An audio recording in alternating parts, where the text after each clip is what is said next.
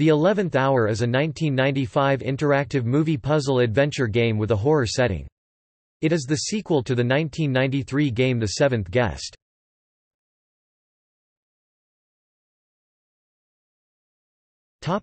Plot.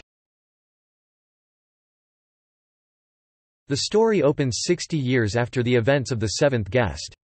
It is now 1995, and the player assumes the role of Carl Denning, an investigative reporter for the television series, Case Unsolved. Robin Morales, his producer and lover, mysteriously vanished 3 weeks prior in Harley-on-the-Hudson, New York. She was investigating a series of grisly murders and disappearances that had plagued the otherwise sleepy upstate town over the last few months. Denning's only solid lead is a portable computer called the Gamebook, delivered with only a postmark from Harley. When booted, the Gamebook displays Robin's plea to help her escape. The story then flashes back to the beginning of Robin's investigation. She interviews Eileen Wiley, the only person known to have survived an encounter with Henry Stauff's mansion. Eileen confirms she lost her hand that night, claiming it had been bitten off by a dog, but offers no other meaningful details of the encounter. Suspicious of Eileen's story, Robin interviews Dr. Thornton, who treated Eileen that night. Though the doctor appears to believe Eileen about the dog, the interview proves fruitful as Dr. Thornton reveals that Eileen was not alone that night. Her friend Samantha Ford was with her in the house those 18 years ago. Samantha's family used its considerable influence to keep her involvement out of the papers. He also reveals that Samantha has been paralyzed from the waist down ever since the girls' encounter. Robin attempts to interview Samantha, but their meeting is adversarial. Samantha's forceful denials convince Robin that the women are not telling the truth about their encounter. Samantha confirms Robin's suspicions later that evening when she visits Robin's motel room and shares her story. Samantha claims that during their encounter with the house, something supernatural held the girls down and raped them, then let them go.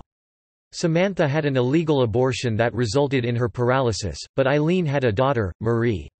Samantha claims there was always something sinister about the child and believes that all hell let loose around Marie's 18th birthday, that Marie is the mansion's offspring, and that Marie is responsible for the murders and disappearances. Robin confronts Eileen with the story, and Eileen denies everything. Eileen then challenges Robin to go to the house herself. After Robin leaves, it's revealed that Marie was listening to the entire conversation. Desperate to keep her secret from getting out, Marie commands her lover Chuck to murder Robin. He initially resists, worried about the media attention a famous disappearance would bring, and Marie challenges him to say, "No," to Stauff. He enters Robin's hotel and stabs someone sleeping in bed, but it's revealed that he actually stabbed the police chief who had a budding romance with Robin.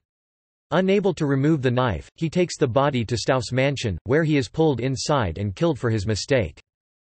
Robin comes to the house soon after and fatefully enters as Samantha watches remotely, somehow having hacked into Stauff's surveillance. As Robin moves through the house, it breaks her by systematically confronting her with uncomfortable truths about her past. He eventually wins her over by enticing her with her own television network. The story then picks up with Carl in the mansion.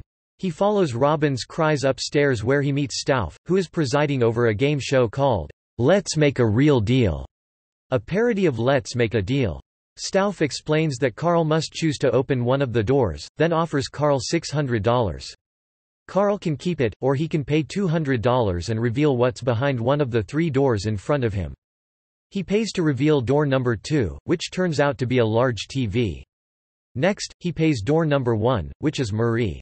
As Stauff tempts Carl with Marie's sexual prowess, Samantha hacks into the TV, warning him not to give in to temptation as Stauff mocks her paralysis. Finally, Carl pays to reveal door number 3, which is Robin. She expresses her love for Carl, pleading with him to choose her. Samantha urges Carl to choose her, revealing that this will end Stauff forever and that choosing either of the others will doom him. The game turns Carl's choice over to the player, which reveals one of 3 endings. Carl chooses Samantha, reaching out his hand to touch Samantha's on the TV. A moment later, he walks through Samantha's front door, and they watch the house burn to the ground on her monitors. Carl expresses regret about Robin, but Samantha laments that Robin was lost the moment she said, "Yes," to Stauff. Carl chooses Robin. Carl and Robin embrace as Samantha looks on in disappointment. The story then flashes forward weeks later, where Robin is in Carl's living room watching the news of his body being found in the Hudson River.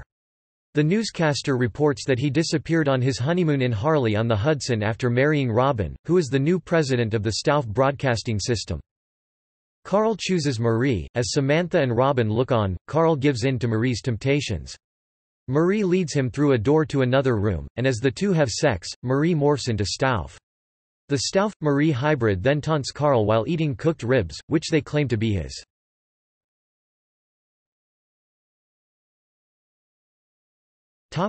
Gameplay. Overall, the gameplay is similar to its predecessors with the same puzzle-based gameplay structure, but with the additional element of a treasure hunt.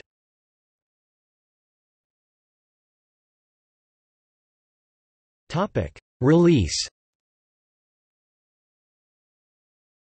Although Trilobite stated in 1993—even before the seventh guests became available—that it planned to release the 11th hour by October of that year, it was very late to market and failed to meet sales expectations upon its release.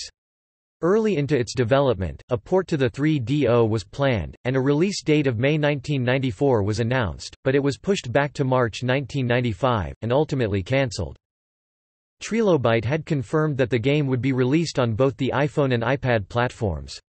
The release for iOS was scheduled for Q2/Q3 2011, but in March 2012 Trilobite postponed the release indefinitely due to serious technical challenges. In April 2012, the seventh guest, Book of Secrets application for iOS was renamed to just Book of Secrets, and was updated to include a walkthrough and script for the 11th hour, just as it already had for seventh guest. In 2012, the 11th hour was re-released for Windows, as a download from Dotemu and GOG.com. On October 18, 2013, it was re-released again on Steam, as part of a collaboration between Trilobite and Night Dive Studios.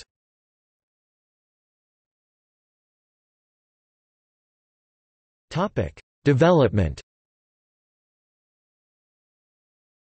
The makers of the game originally intended for it to contain more adult content in its cutscenes. The script for the game, published as part of a walkthrough guide, included several R-rated sex scenes. Rumors immediately surfaced that an uncut version of 11th Hour existed, leading to the game makers announcing that the R-rated sequences, though planned, were never filmed. Many of the videos that were filmed for the game used location shooting. The fifth scene utilized a blue screen incorporating a neutral blue drape. Macintosh Premiere was used to convert the capture film into digitized images and videos. A program called Wavelet was used to compress the game's videos. It was developed by Trilobite and used a later version of the Groovy graphic engine than that used by the seventh guest.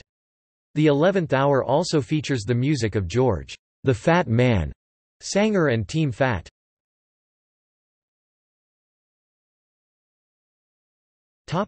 Reception. Reviews of the game upon initial release were mixed. After extensively praising the game's graphics, challenging puzzles, storyline, and atmosphere, as well as the lower amount of gratuitous gore when compared to the seventh guest, a reviewer for Maximum concluded, "However, the bottom line is that 11th Hour is basically a more advanced version of seventh guest." A reviewer for Next Generation also found the game much too similar to its predecessor, particularly as he considered the entire genre of puzzle adventures to be a waste of time. He also criticized that the game has long load times except when running on high-end computers. Aaron Dembo reviewed the game for Computer Gaming World. In 2010, Yugo included the game in the article The 11 Weirdest Game Endings. By April 1995, Trilobite planned to launch the 11th hour with a shipment of 250,000 copies. However, by December, retailers in the United States had ordered 500,000 units of the game. According to Jeff Keithley, "The 11th hour had the biggest ship out of a PC game up until that point, nearly 500,000 units." The game was a commercial success, with sales of nearly 300,000 copies in the United States alone by May 1996.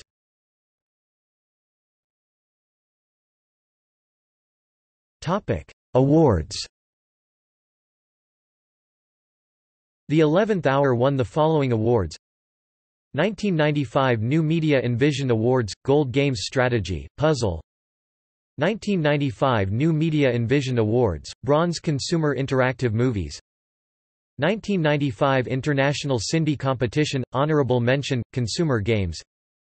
1995 CD-ROM Today, ROMI Awards, Best Graphic Adventure.